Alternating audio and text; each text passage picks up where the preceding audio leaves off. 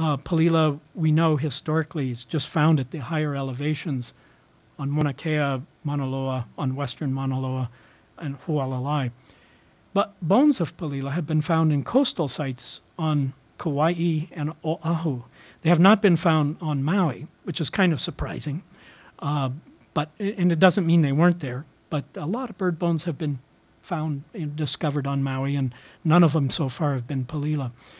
So in efforts to conserve Palila, you have to keep in mind, well, this bird evolved with these upper elevations as part of their habitat, but they also had a lot of these very interesting lower coastal elevations that they lived in. And so are we going to be able to restore them there? Well, not likely, because, well, where would you do that? The coastal areas are pretty well developed.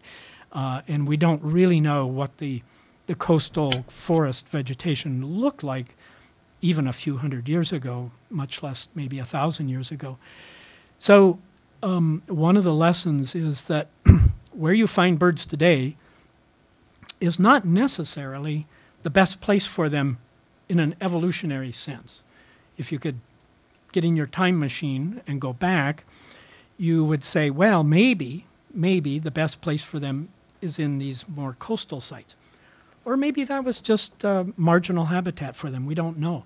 We do know that at the coastal site on Kauai, where Palila bones have been found, there were no less than, I think, 5 or 6, I think there were a total of 7 birds that were somewhat similar to Palila. Two were actually very close relatives, clearly, just based on the bones.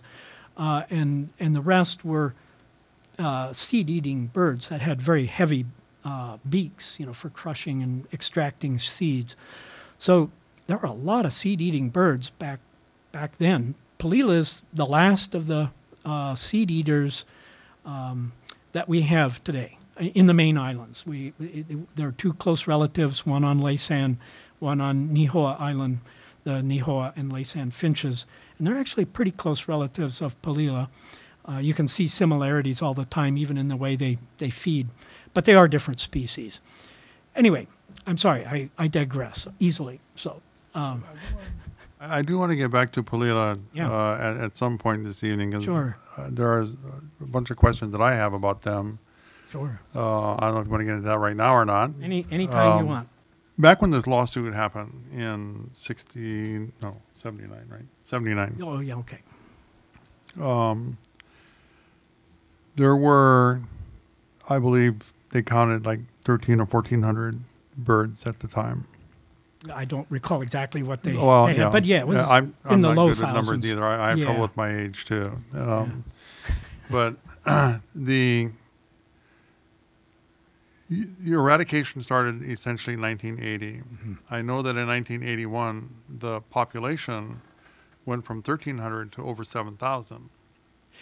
Around 6,000 is about as high as we figure they got during the last 30 years. But okay. But yeah, you're in the ballpark. And that was the year of the eradication. So I mean, there you can say, oh, this is great. Get rid of a couple of sheep, and whoa, we got 6,000 birds.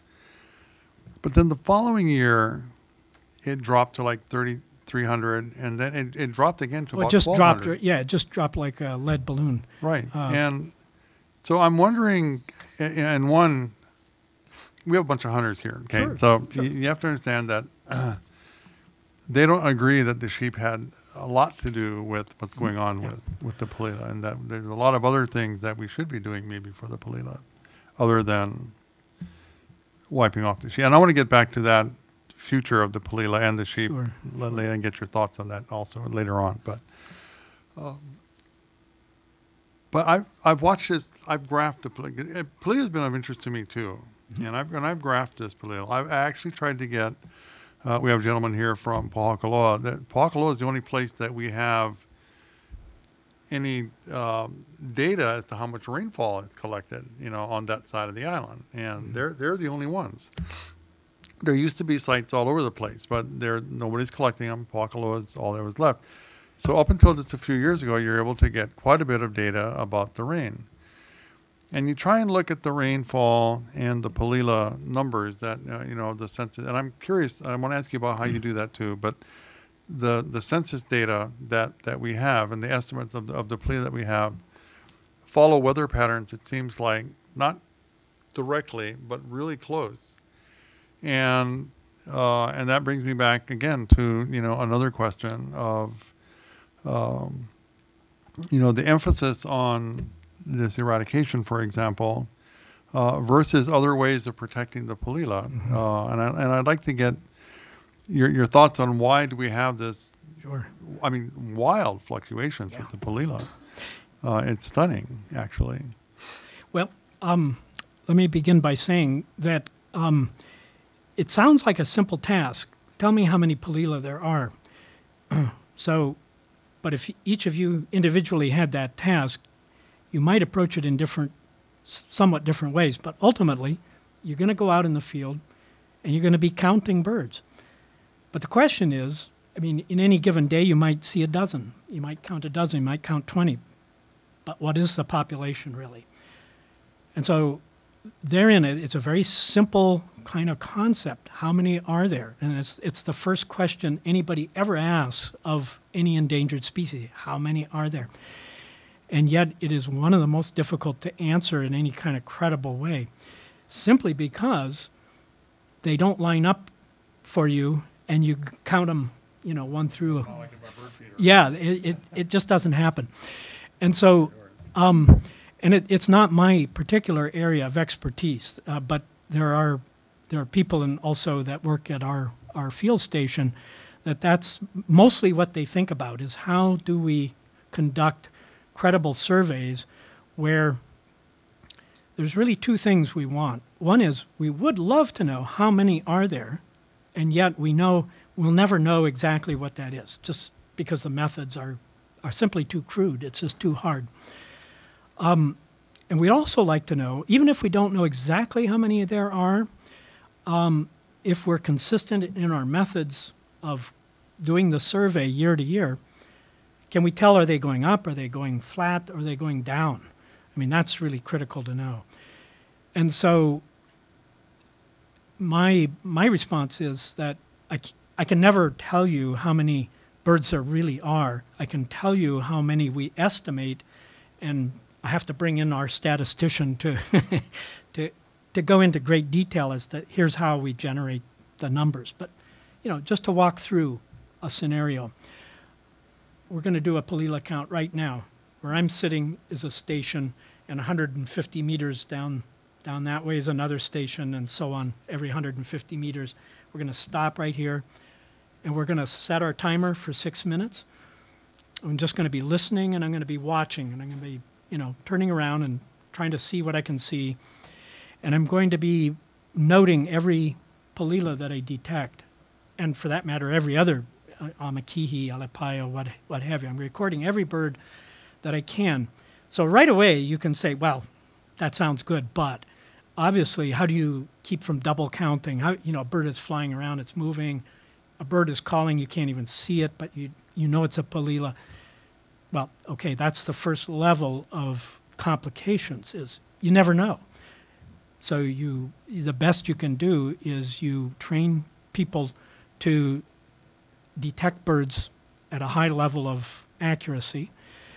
And more importantly, you get them together before you do the count and you calibrate. And you say, okay, we're going to do a count, a silent count. Everybody do their 6-minute count. We're all standing right here. And then we compare notes and say, oh, Tom, you counted 6 Palila. The rest of us only got 2. So you may be correct with your 6, but, it's kind of a herd mentality. It's like, well, we're all really just saying 2 because we think they were moving around, or whatever. That was one question on the method that you do this. Do you do this over a period of days, like a week in the same transects? Yeah, the way we do it is usually it's 2 people that go out. Usually we're training a person. You have one experienced person, usually teamed up with a less experienced person, and they both do the count. But it's mostly, for the secondary person, it's just more training and building confidence in their abilities.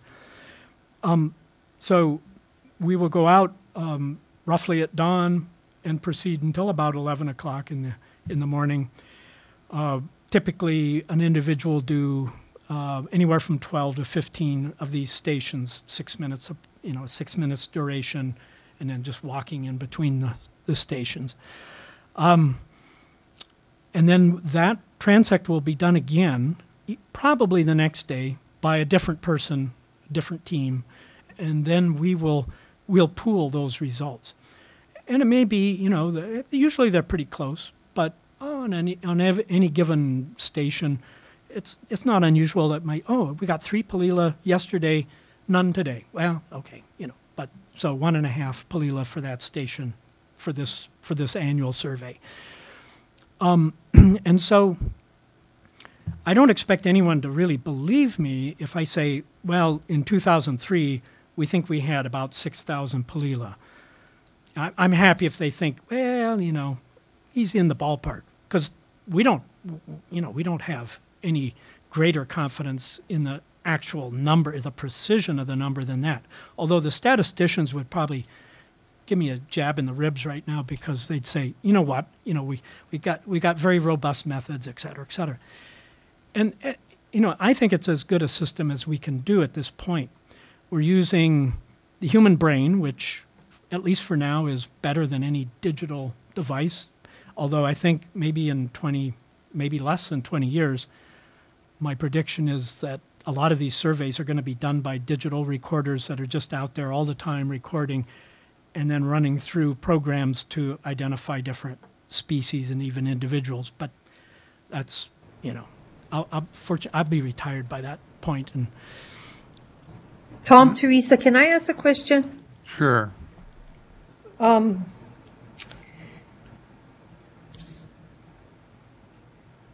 Okay, could you answer me, what are the factors involved in the declining of the bird population? And if there are factors, did you have to prioritize those factors that could be causing the declining of these various species of Hawaiian birds? Yeah, that's a very key question. Is, okay, it's one thing to document or believe that populations are getting smaller. It's another to understand why. And it's really quite complex. And it kind of depends on what sort of person you are. If you are the kind of person who likes a single answer to a question, then a lot of people, if you tell them avian malaria, they'll say, okay, well, that's good. That's enough of an answer. and that's an important factor.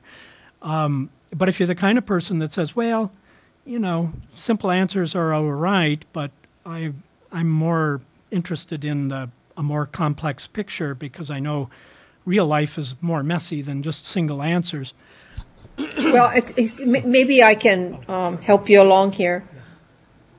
In the areas that you've done your count, in the areas that have been fenced off, in a control setting that you have up in the mountain area at the elevations that they are, in a natural setting, have you folks pinpoint what could be the declining factors? Well, yeah, we do, but they change from year to year, at least we think they do. In some years, let's say a drought year, there's no question that the drought is a really important factor. Very few Palila breed during drought, and the reason for that is individual mamani trees produce relatively few flowers and relatively few pods. There's always a few. Even in the worst drought, there's always a few flowers and a few pods, but it's really not enough to support a population or support breeding. The Palila really requires a lot of mamani seeds. They eat other things too, but mamani is their number one. And during drought, we're quite satisfied that the relationship between rainfall and the number of mamani pods produced is pretty good. The less rain, the less mamani pods. So that's a really important one during dry years. During normal or wetter years, other things can be important.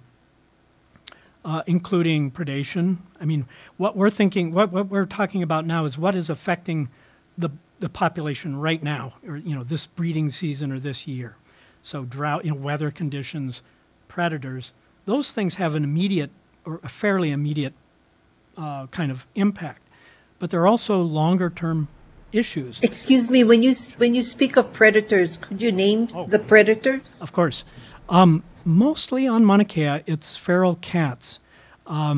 There are rats up there, and I think that they have an impact, but we've never really been able to demonstrate that they have as big an impact as the cats do. For example, the cats, during the time we were studying, we would put surveillance cameras at nests, and we'd also just physically go and check nests every few days.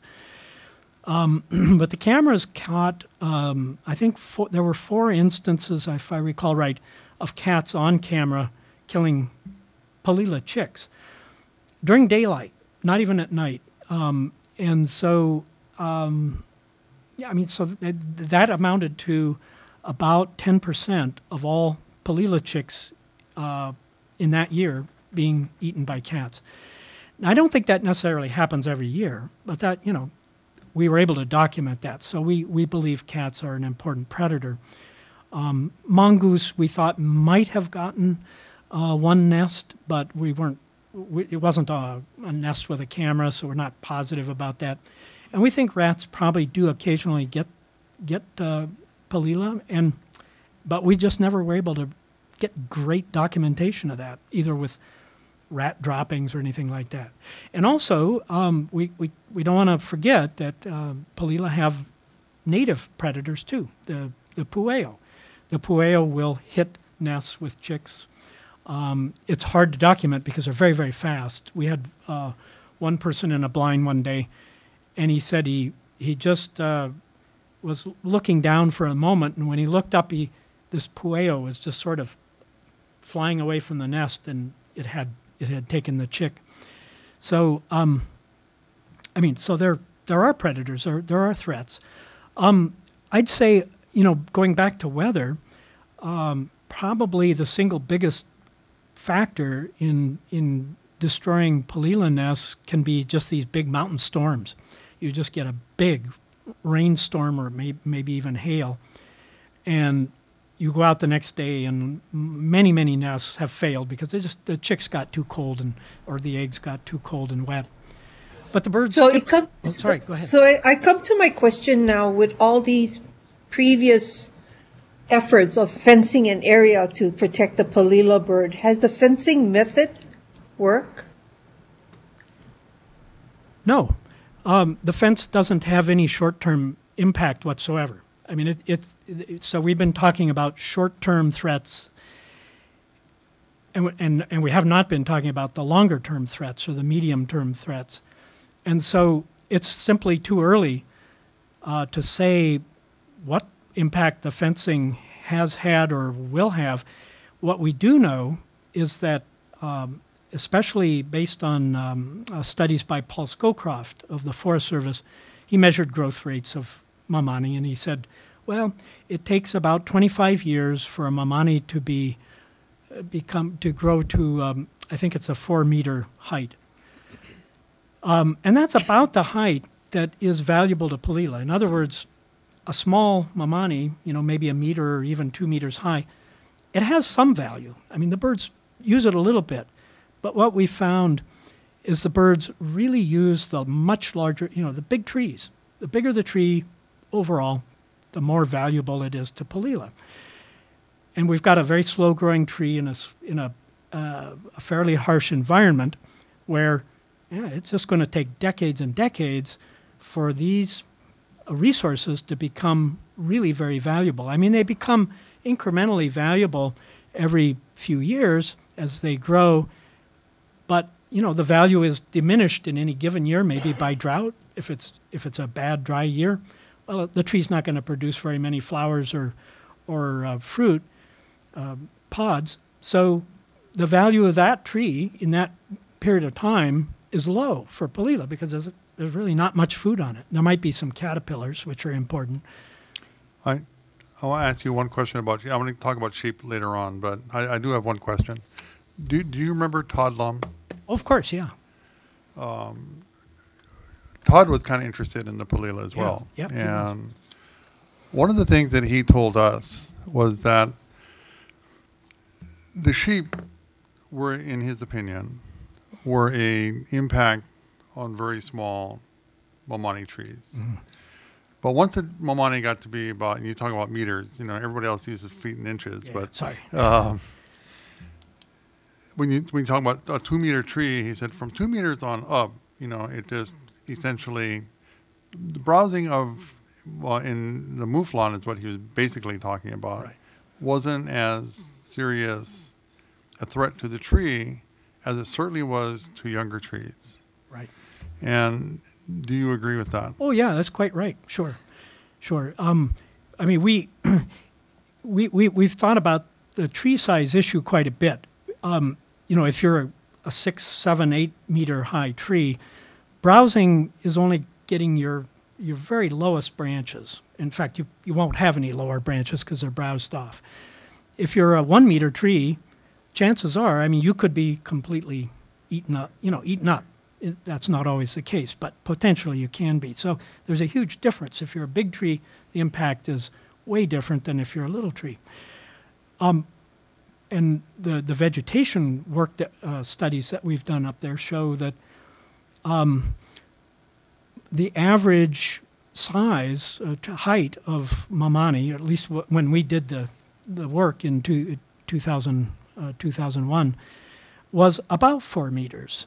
So, it just depends on how high the mouflon can get on that particular tree. But on average, probably only a quarter to a third of a tree that size is available to a mouflon, to a browser that can reach up. So, you can kind of just do the calculation. All right, the tree is producing mamani flowers and pods all the way down to ground level. The branches that I've seen growing on the ground, I've actually even seen Palila foraging essentially on the ground, on branches that are on the ground or just inches off the ground, feeding. So they use the whole tree. And so the question is, strictly from a Palila point of view, you can, if the average height of the mamani trees are about 4 meters, and let's just say for convenience that the browsing is removing that first meter of branches, that's about a quarter of the total volume of food that is available to Palila. Well, that's just what it is. Well, I have a question, yeah. Nani. Without the grazers, the grass grows. It does. So grass can get thick and it can smother the small mamani. It can, yep. And then, of course, the fire fuel. There's fire fuel in the grass. When we were doing our vegetation analysis up there, we saw lots of grass, even in areas where there were still lots of mouflon at the time. There's I don't know what the threshold is. How many sheep would it take to graze the habitat to the point where you don't have high fuel buildup of grass, but you still have good, luxurious mamani for Palila? I'm not sure that threshold could be found. Right. Of course, that's what we're interested in is, can there be a population of game animals, grazers, mouflon, sheep, that could coexist, and actually be beneficial? And one other question, I remember hearing it being said that the Palila would pluck or pick from the ground sheep hair and put it in their nests. Right. And then, of course, when the sheep were eradicated, they no longer could keep their babies warm that way. Is that true? It's true that they use wool. And I guess if that were an important issue, that would be an easy one to solve, because with or without sheep, we could simply go distribute wool around, and birds would they'll use it. They'll use all kinds of things. I mean, the nesting material is usually sticks with grass lining and rootlets and things like that, and it's a very fine thing. And then the last thing they put in their nest is lichen, right? Usually, I just wondered how, after a time, there was, especially with the Hawaiian black sheep, they had existed up there a lot longer than the mouflon.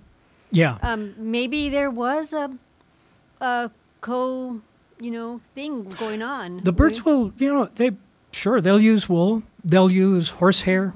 I mean, we've found other benefits too. Oh, sure. That possibly a population of sheep could have coexisted, could have continued coexisting. I mean, a population of sheep actually did coexist with Palila. Yeah. I mean, that's what happened. Sure, must have. Yeah. Right. Yeah.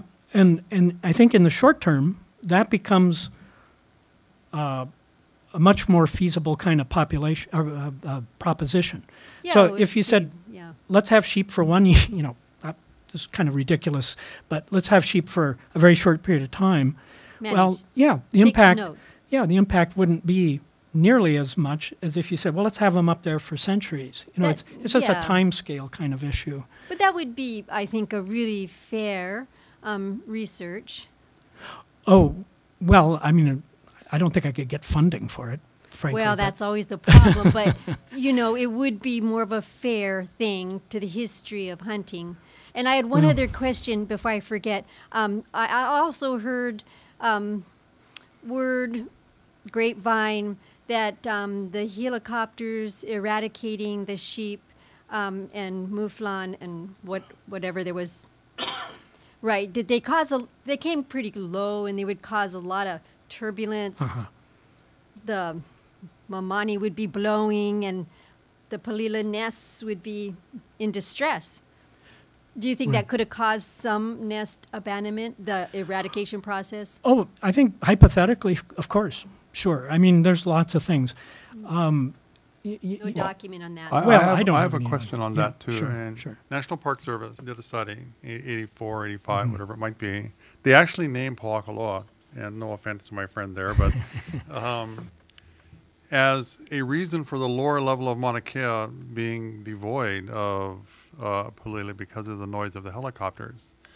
And they also cited up at the national park situations where helicopters were causing birds to leave their nests and at the national park. And so the National Park Service made a recommendation that they don't want to have helicopters around these birds. And specifically in Palila, they were talking about the military and the impact of the helicopter area there.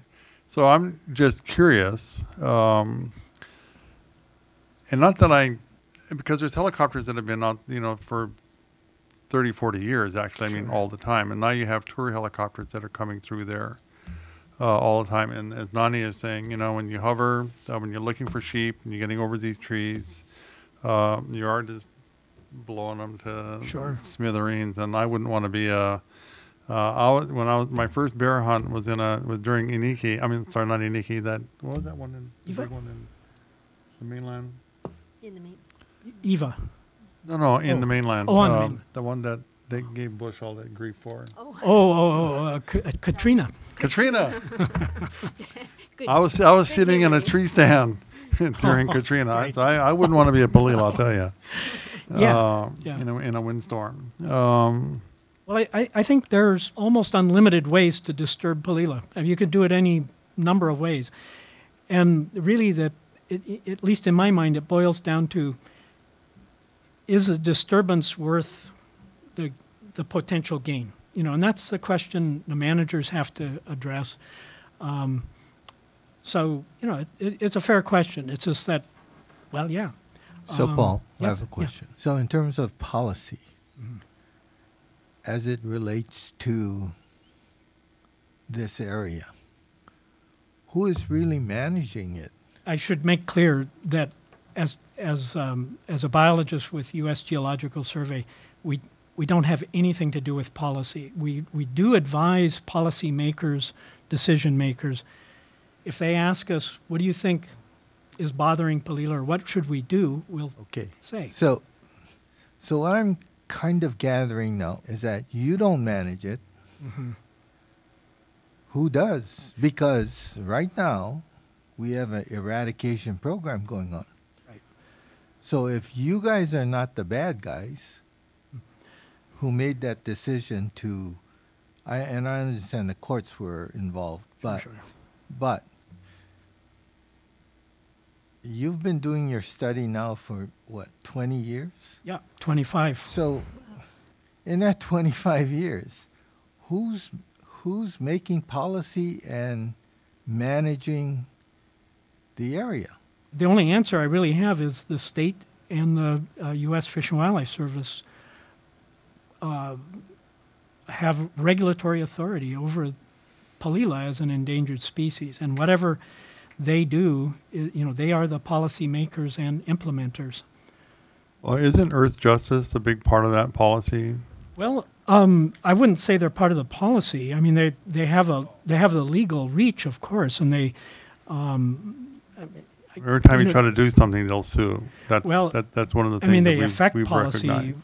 certainly. Yeah. Which brings me. I don't want to get into it right this second, but I brought up a great question. But I do want to come back to a question that Nani sort of brought up. Yeah, sure. As we move along here in the evening, but I'm going to give this back to Ike because I agree with Ike. Who is right. the policy? Who is working with the public on that as well? Right. Because one of the things, conservation biology or ecosystem management or whatever, really should be and the U.S. Fish and Wildlife Service is charged. Their responsibility is to deal with the public.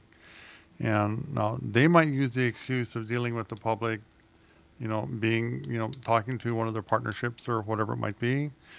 And they keep saying every time, and we got into this recently also as well, and I'm not looking at you for this, I'm just, this idea of no significant impact, this Fonzie thing, really doesn't wash well with the public, especially when the public hasn't been included in decisions that are made, or if they make decisions, they're ignored.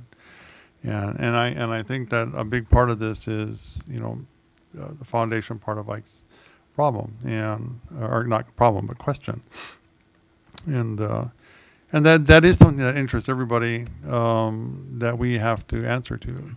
Yeah. No, I appreciate the problem. The issue here is you're speaking to a researcher who actually I'm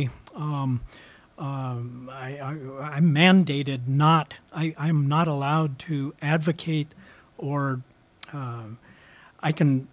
it's even a gray area, can I suggest policy? All I can do if a manager wants my opinion is say, well, if you do this, I think this might happen. If you do that, I think that might happen, but the choice is really up to you to weigh. So, but I appreciate, what you're trying to get at. It's just that I can't satisfy that. Well, getting back to that statement that you just made, if we wanted your opinion, what avenue would we go to be able to get that opinion from you? Well, you just ask me. Yeah, I mean, I can give you an opinion if I think I'm qualified. I'll give you an opinion on what I think is good for Palila or bad for Palila, but there's a lot I wouldn't know. I mean, there's just many unknowns. Well, then, and I'm not trying to put you on the spot, but I'm just saying that, if you're open to an opinion, sure, to giving an opinion, there are several of us, and there are some people with the department here, DLNR, that would be very interested in sitting down with you and getting your opinion on what it would take to safely reintroduce sheep up there, and what would it take to manage those sheep, and what numbers of sheep, in your opinion, would be safe, and what could we do to protect those trees that are growing right now, the smaller ones especially, those that are 2-3 meters. What can we do to keep the sheep away from them, and until they get a bit large enough that a little more of a browsing isn't going to be an effect to them. Right. So that, and if you're open to that, we would like to get back to you on that. Yeah. Well, that would be a difficult thing for me to do because for me to give you an opinion, I have to have some kind of data. I mean, I could sort of say, well, we could test this idea and we can test that idea and so forth, but that's about as far as I could go. I couldn't really say, well, I think you could have, some number and that would be about right, because there's absolutely no way. I would have no credibility if I told you that. You'd say, well, you just made up a number. I mean, or if you didn't think that, somebody else would. Excuse me, Teresa and Kona. Paul, I'd like to ask you, over these 25 years that you've been doing research, has the other agency come to you for your opinion? Yes, they have, and I mean it's. And so, yeah, and so if these agencies have come to you for their opinion, then we can come to you for your opinion also. Well, of course, yeah. But as I say, my opinion, we have to come to an understanding of what my opinion is going to be based on. I can't give you just my personal opinion as a sort of a hunch. I mean, I'm constrained to give you an opinion based on some research, or simply say, well. So Paul, if somehow there were funding for research on the impact of the sheep or ungulates on the Palila, then a study could be conducted to do that. Somebody probably would be willing to do that study, but I would point out that most people who are going to be funding things, at least on the government side, I mean, most of my funding comes from government sources. Yeah, I mean, there are private sources of money for endangered species research, but generally it's public funding. People are going to say, well, what research has already happened? And so, I mean, the first thing that would occur in any research project is, let's look at what has happened. So they go to Paul Schoolcroft's research and they say, well, here's John Giffen's research, and here's what we know, from those time periods and under those circumstances, and then they would maybe build on that. So I guess what I'm trying to say is that I don't think it's an unexplored issue. It may not be as thoroughly explored as you might wish, or as, be careful about encouraging a research to do more, because that's what we love to. We love to do more research, and we always have unanswered questions.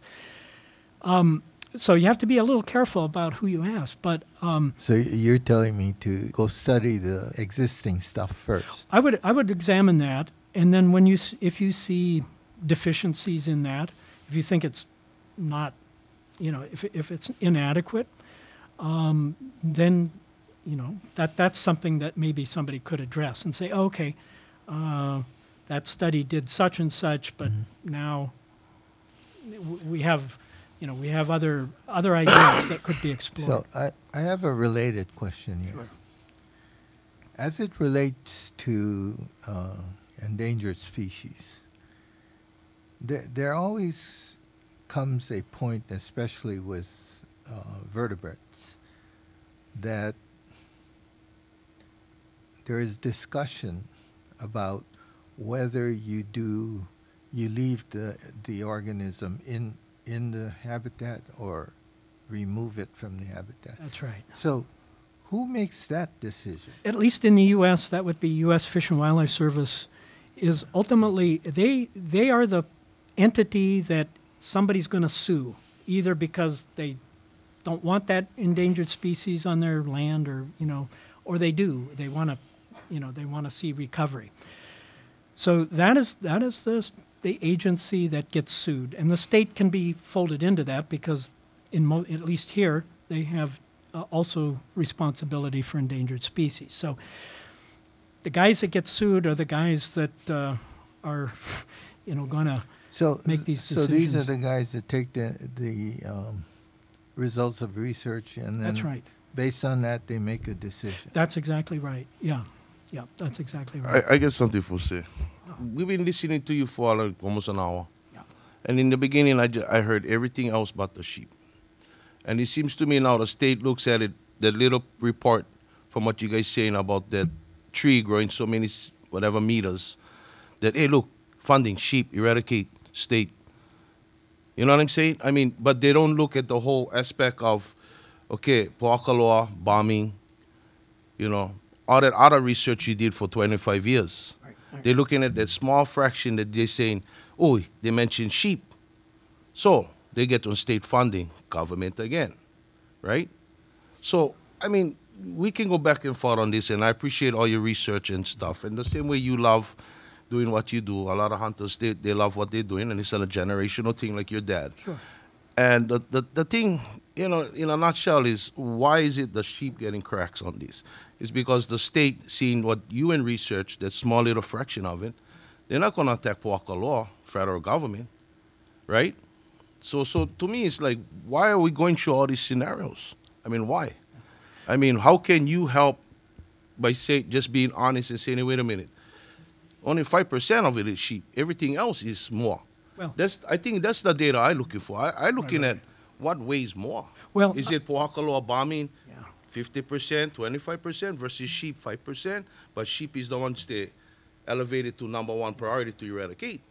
You know what I'm saying? So that's the data actually I'm looking for. Mm-hmm. Well, I mean, the issue for me is that I think sheep are really, really important. I just don't think they're really important in a very short period of time. I think they're very important in the long haul. I think they've had very major impacts on the habitat. So, I mean, that's my reading of the history. But I think more to your point is the issue was decided back in '79 based on studies that were done before I became involved in it whatsoever. And the sheep, you know, it was a big deal. So I mean, the issue was settled back then legally in that sense. Well, and I thank you for that, and that's why I'm saying back in the day, like how your dad and everybody else was doing them. Yeah, I can understand that, but the fact is, this is how long this has been going on. So your data comes to one thing of hailstorms, droughts, and everything else. So it's a more up to date. Mm-hmm. Yeah. Sure. Before days, we had cell phones that you had to plug in and only a certain few get. Yeah. Now everybody's in touch with the world. That's right. So your data is more up to date than what we're going to fall back 1970s. Because 1970s, we never even have cell phones. Yeah. So what I'm looking at is an up-to-date data that can stipulate that, hey, wait a minute.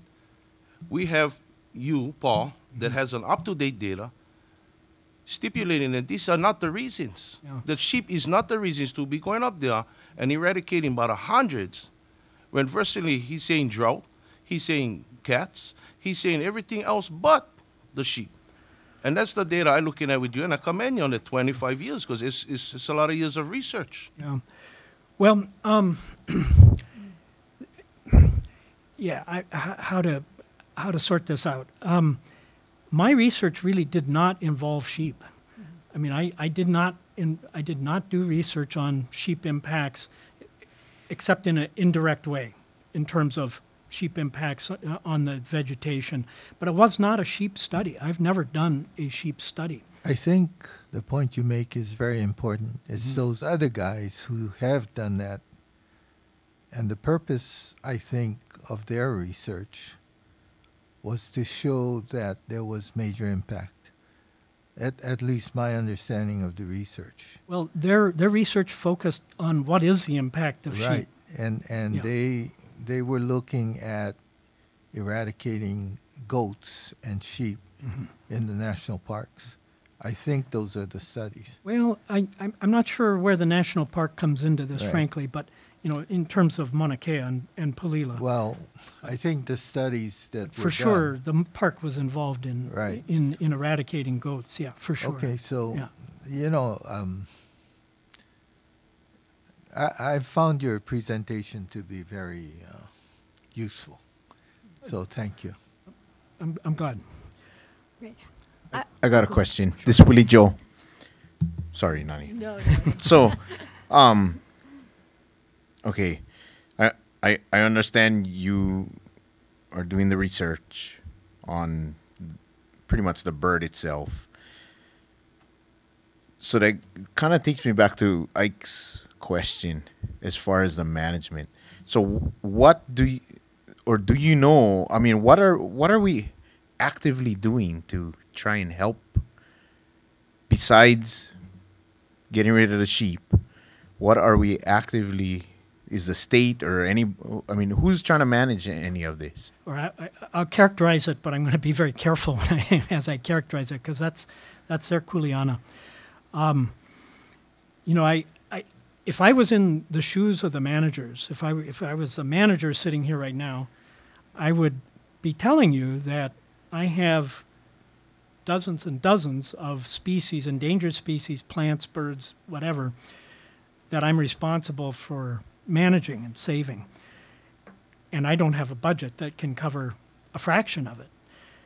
And so I'm not trying to make excuses for anybody, but I'm just saying, if that were me, if I was the manager, that would be my reality, because I know their budgets are not able to do. I guess that just brings us to the point where, you know, again, I commend you on 25 plus years of research on all of these things, but I would think it would be kind of frustrating on your part too, that you're watching these species decline and nobody's really honestly doing anything about it. Well, because they're not. No, that's right. I mean, we all know that. You can just say it. Yeah. There's no management plan for anything. Well, so there are a lot of plans. Oh yeah. You know, but plans, like good intentions, are only as good as the paper they're on. It is very frustrating. I learned from my dad, though, that if you're going to be in the endangered species business, this is what it is. You know, it's mostly things going downhill, and very few opportunities to get something going in the opposite direction. But it does happen. I mean, we see this with Nene, that after decades and decades, I'm not totally comfortable with that it's recovered, but it's like, well, it's way better than it was in the 60s and 70s.